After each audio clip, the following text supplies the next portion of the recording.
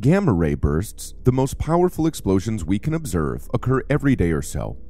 Each one flares up with a quick spike of high-energy radiation called gamma rays, then fades away usually in less than a minute. Astronomers think most gamma ray bursts occur when a massive star collapses and forms a new black hole.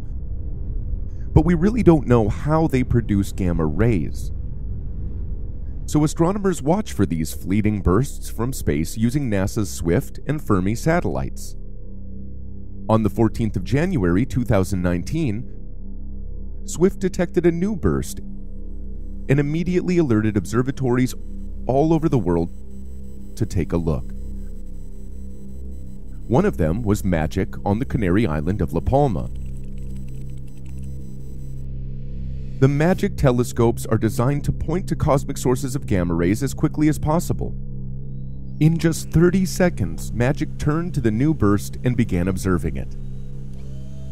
The stunning results included the highest energy radiation ever detected from a gamma ray burst, up to 100 billion times the energy of visible light. MAGIC normally detects just 3 gamma rays every 10 seconds from the most intense steady source in the very high-energy sky, the Crab Nebula. But when MAGIC took aim at the new gamma ray burst, it collected several hundred gamma rays in exactly the same time. The MAGIC observation will pave the way to a better understanding of the physical processes involved in these mysterious cosmic explosions.